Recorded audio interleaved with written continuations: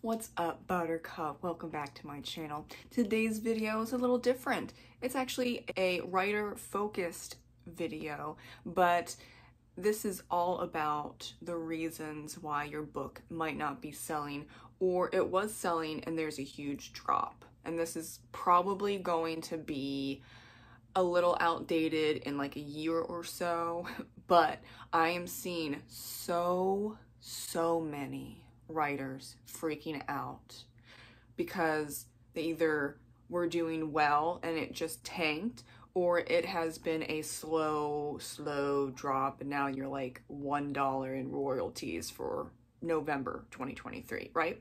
On average, book sales are down for lots of indie and trad writers. Why? Well, let's focus on what's been happening in the world and really focusing on the last few months rather than me going into what's going on with your sales page or metadata or your cover or your actual story, because that's all very individual and I'd have to look at your book and sales page on a case-by-case basis, and obviously I can't do that right now. So that aside, what is going on that your books are not selling?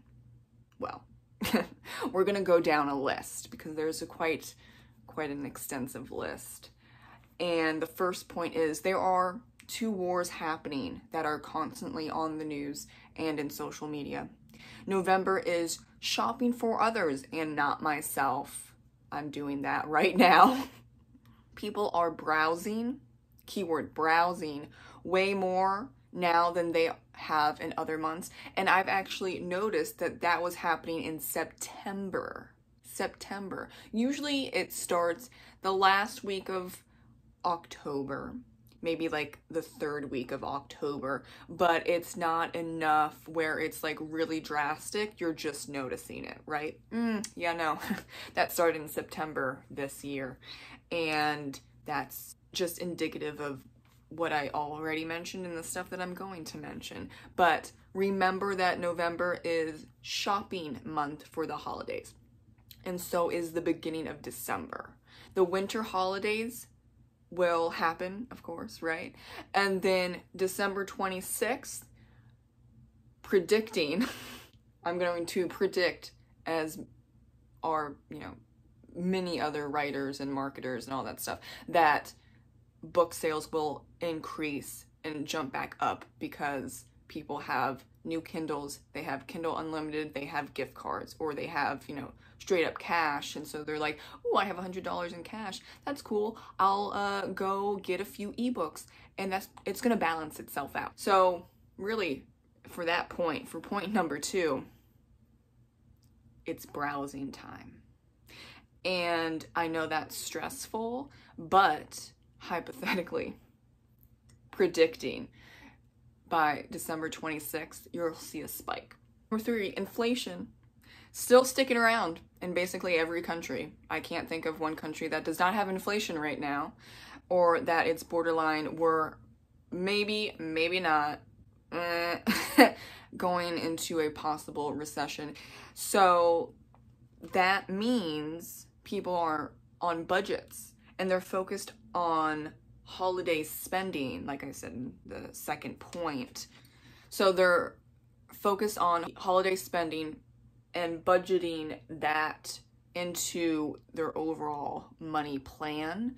And that would be, oh, well, I'm not going to buy books for myself. I'm buying other items for other people, but it's within this specific money range. I can't go out of that range, or else I might not be able to pay my bills, or maybe even just one bill. But that's really important. Bills are more important than having a book or two for yourself, right?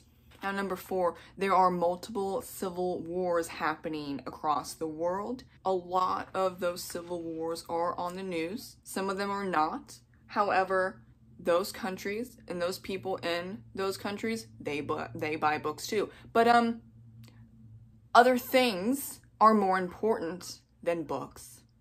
Other things are more important than I want fill in the blank. Number 5, also the past few months we have had multiple natural disasters, and those affected aren't thinking about wants at this point. They're thinking about survival in many cases. They are thinking about saving money, or how do I get more money, and not what they want, because their wants are on the back burner until things are figured out with their job, their home, their loved ones, whatever that may be. And those natural disasters are not just happening in the US. There have been multiple other natural disasters really the past 6 months, if not basically the whole year, that have really hit hard. So with all of that happening, people are thinking about needs, not wants. And books are wants. I know that I definitely need to read to have a good mental health day or week or month or year. But if I'm going to choose between paying bills or buying 5 books that would pay for at least half of those bills, you know, or a bill, a full bill, like a electric bill or the phone bill, I'm not buying the books. Those books are not needs at this point. We have shifted into money saving, and in a lot of cases, for a lot of people across the world right now, it's survival. Is that unfortunate? Abso-fucking-lutely, right? Including myself right now. I am back on my book buying ban. I am working 6 to 7 days a week to pay off debts. So buying books, not in my mind. Not at all. Not at all. And I know that the holiday spending due to inflation is going to be more than the past few years, even during the lockdown. There are like a few things that have kind of, sort of evened out, but that's not enough. Definitely not enough to stop worrying about money and how you pay your bills. Readers are buying less, if they're buying at all. They're also buying at thrift stores, or they're going to the library. So they're still reading, possibly, but they're either going to buy 1 book a month, 2 books a month, or little library, or actual library, or they're going to Goodwill and buying, you know, $20 worth of books, but it's actually like, I've never been to a Goodwill for books, but let's say 30 books for $20 versus 1 book for $20. Yeah. And of course, you're not going to see those royalties if your book is at the Goodwill or at Books A Million, because that's third party. You might see posts on social media, and that's kind of like a long haul game that you also want to keep in mind. I do put my books at the little libraries around where I live. I don't know if that has resulted in much other than someone reading that book, because they always go really fast. Thank you. But it's better than nothing, right? They do want to read. Like, I'm still reading, but I'm reading what I own, and I'm not buying new books. Actually, I'm not buying any books. I'm going to the little library, or like I said, reading the books that I already have. So it's also a lot of catch up for your TBR, and people are also waiting for December 26th. So then, you know, maybe they don't have a gift card for $100, but they have it for $45. Well, then that's already going to be not as many books as, you know, in the past years where they've gotten $100, because that person who gave the reader an Amazon gift card, they're also struggling. So this is a ripple effect going on. And, you know, with all of that I've mentioned, Can you see why your book sales have dropped? Either somewhat significantly or just went to zero. Yeah, it's a lot. That was a lot. That was a lot. I need some tea to calm down. But please remember that you cannot control what's going on right now in the world. And that sucks. It absolutely sucks. My royalties are the worst they've been in a long time. I'm looking at my KDP dashboard. I'm like, oh, are you serious? Ugh. Why? I know why, but I'm like, ugh. Please remember that if you cannot control something, then you can control your actions and your reactions to whatever is going on. So what can you do right now if sales have dropped or there are no sales whatsoever? Write the next book. Edit your manuscript. Read a book or two that you already own. Do some market research for your genre. Limit ad spend, whether that's on Facebook or BookBub or Amazon, which I am doing. I've limited my ad spend. Do that.